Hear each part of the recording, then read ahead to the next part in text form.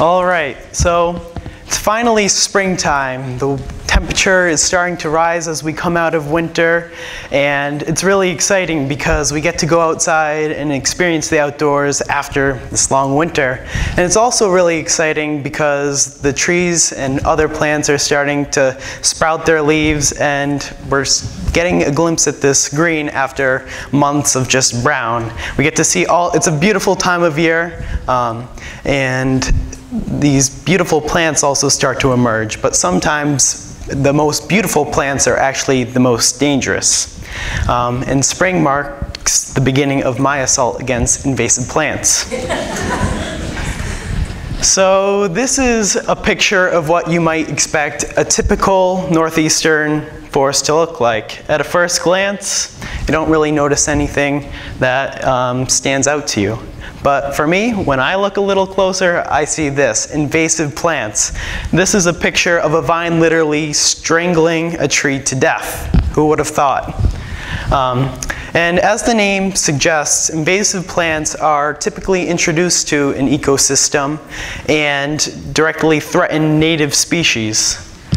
So for example, invasive plants typically aren't introduced on purpose, but by accident. If somebody goes backpacking across Asia, for example, and their hiking boots get clogged with mud, and in that mud is a single seed, and they come back home, go hiking on a local trail, that mud plops out along with that seed, and that seed starts to sprout and grow, mature, creates more seeds, and those seeds disperse. It begins to create this new population of this new plant in a new ecosystem.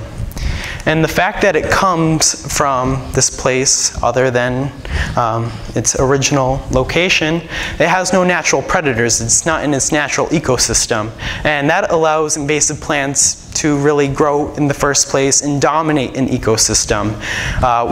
Once invasive plants really get a foothold in an ecosystem, they really start to block the light from native plants. They suck up vital nutrients and change the soil chemistry altogether, and it makes it really difficult for native plants to eke out an existence. So the problem with invasive plants, sure, the invasive plants are the problem, but the problem really stems from humans ourselves. Before the Pilgrims came in the 1600s, forests were pristine and untouched. But once settlers started to come, things started to change. Farmers clear-cutted forests and started cultivating the land, altering microclimates and altering the soil altogether. And as farming started to phase out over the years and forests started to grow back, I'm sure a lot of you have seen rock walls like that. That's where cultivated land once resided. Forests started to grow back. Invasive plants, which were more adapted to these altered conditions, really got a strong foothold in these ecosystems and have been giving native plants a hard time coexisting. So this image right here, this graphic, represents the over 3,500 species documented in New England. And in 2015, the New England Wildflower Society estimated that 31% of all documented species in New England are non-native, and 10% of those are invasive and directly influence and affect native species. So here's the big picture, but when you look at just native species, this is what you see. It doesn't look that stark of a contrast, but it has major reverberations. So this is a picture of me chopping down a buckthorn tree not too long ago, this last snowstorm. So the invasive species season has already begun for me. But when I tell people that I spend hours upon hours in the woods cutting invasive species and getting all sweaty, it's a good workout. They look at me, maybe as some of you are looking at me right now, kind of, they judge me. I'm kind of outside of the box, and true, yeah. What other 17-year-old teenage boys go outside plucking garlic mustard, sawing down buckthorn trees? Not too many. Me, I'm the only one I know. But I can tell you, even though it is fun for me, it's not just for fun. It's got a much bigger meaning. So this is a picture of a typical food web in an ecosystem. And as you see, plants are at the bottom of the ecosystem. They supply ecosystems with most of the energy throughout the ecosystem and are responsible for the life of others. Herbivores eat plants. Carnivores eat the herbivores, which eat the plants, and the energy is felt throughout the whole entire ecosystem. And once you introduce an invasive plant to this ecosystem, then the native plants start dying off, and the native animals that depend on the native plants also start to die off because they don't have that anymore. And it really causes a big disruptance in the ecosystem. A lot of money is spent on protecting animals in a given ecosystem, but in fact a lot of our effort should be focused on protecting native plants and controlling invasives. So for example, this is a plant that you're all probably somewhat familiar with, milkweed, and it's critical to the life cycle of the monarch butterfly.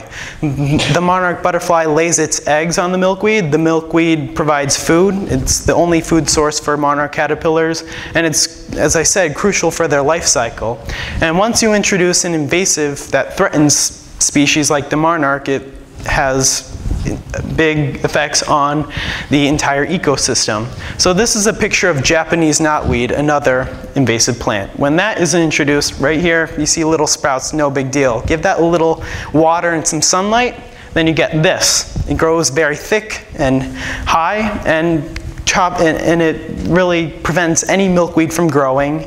When the milkweed disappears, monarch caterpillars disappear, butterflies disappear, and all the species that depend on monarch butterflies also begin to disappear, and it's felt throughout the entire ecosystem. So we'll go back to this picture of me chopping down buckthorn in my backwoods not too long ago. Throughout my life and my history in working with invasive species, I really gained a keen awareness for the effect on invasive species that is felt throughout the entire ecosystem.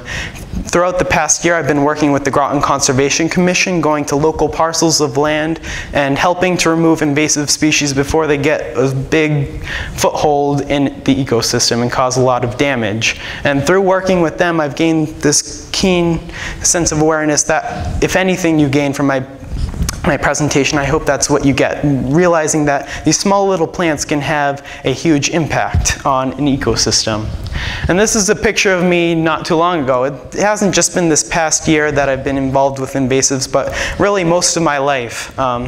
It started with my educators in elementary school. In elementary school, I was part of my Roots and Shoots club, and we went back to a vernal pool, and we saw these big vines, bittersweet vines, growing and strangling these trees, and we were cutting them down, and that's when I was really introduced to this topic of invasives and the effect that they can have.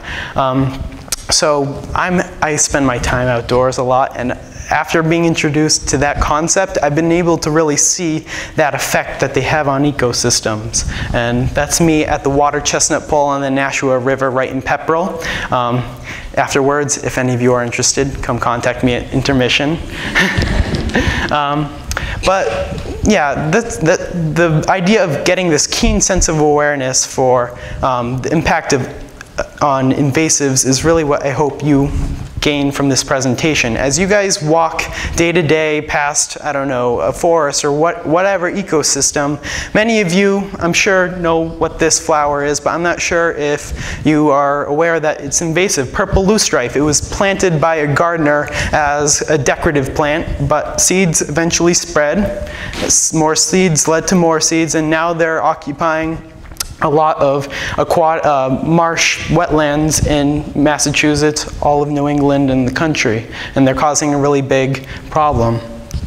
Same goes with bittersweet that I've talked about. People cut bittersweet that they see in the fall, create wreaths out of it, and birds end up going to that wreath, eating the seeds, and those seeds get dispersed everywhere. When you're done with the wreath, you throw it in your woods, and those seeds end up populating your backwoods, and bittersweet gets everywhere, and it's a really big problem.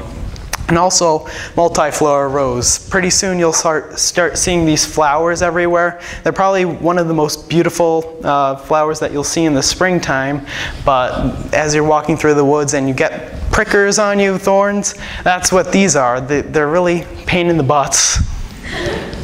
So my message today this isn't a call to action for you to get out there and actively pull invasive plants. That's not what this is. It's more getting your awareness set on that point. But that's great if you do. Talk to me afterwards. But there are some really easy things that you can do. Planting native species is one of them. When you go to a nursery, most of those species are typical nursery species. They come from all over the world and are for the purpose of planting. But some native species are just as beautiful, maybe even more beautiful, and have more beneficial impacts on the surrounding area. For instance, asters, the blue flower right there, and cardinal flower, if you plant those in your garden, they'll start to attract a lot of native pollinators, such as hummingbirds and butterflies, and those pollinators are crucial to the life cycles of native plants, and those support the native animals as well. So it's really something easy that you guys can do. So that being said, you guys all have a great, you can all have the potential to have a great impact on the well-being of our forests, and I've adapted a well-known quote. Let's make our forests great again. Thank you.